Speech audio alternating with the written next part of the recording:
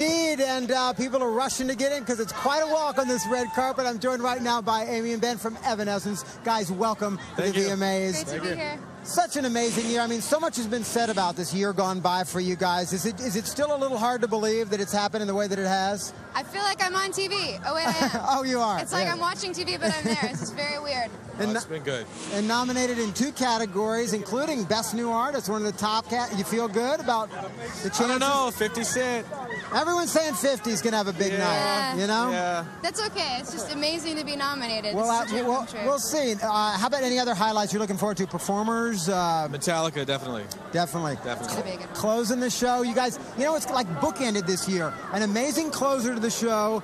I hear they've got something special for us. Plus, everyone's talking about this secret opening. So I'm not going to keep you guys anymore because you got to get in the hall. It's going to be an amazing night and an amazing opening like you've never seen. And right now, I'll send it over once again to Curtin Suching.